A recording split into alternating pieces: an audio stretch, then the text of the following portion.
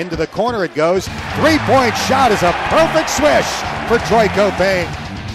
Here's Johnson for three. His shot, good! He is red hot.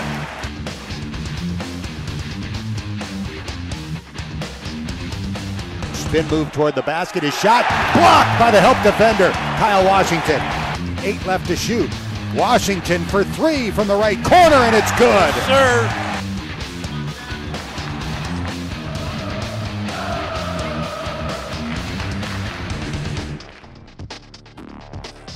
Down low for Gary Clark, same play, two-hand dunk, 18 for Gary Clark. His shot rejected by Evans. Loose ball scooped up by Copain, racing toward the bucket. No-look feed, Trey Scott, and he puts it in as he's fouled. Now Cumberland for three, and the freshman knocks it in. In and out, no good. Offensive rebound, SMU. Put back, no good.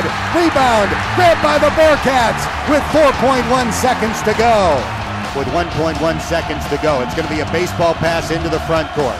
It is knocked to the floor. Brown launches one from center court. It is no good. And the Bearcats hold on to beat SMU by the final score of 66-64.